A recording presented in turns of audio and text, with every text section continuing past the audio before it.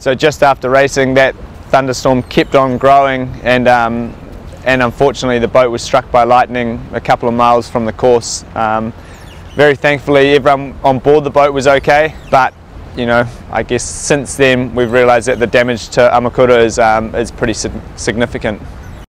Pretty quickly, we realised that all of the electronics on board were fried. A lot of the hydraulic components, especially the titanium parts, you could see where the current had been through. There was sort of scouring on them, and then over the coming days in Singapore, more and more things started to crop up.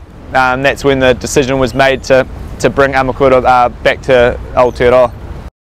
Amakura is now all packed up into containers as it normally would after an event, except this time some components are going to Sydney and the main structure of the boat, the hull, is coming back here to New Zealand.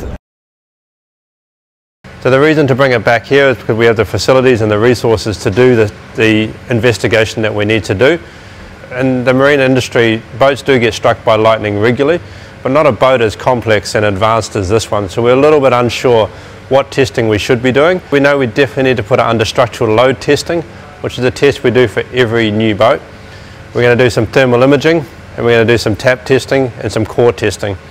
So a relatively compressed schedule to do all of this, to do a full electronic refit, a hydraulic refit, all new componentry and parts, and get it down to Littleton ready for sailing.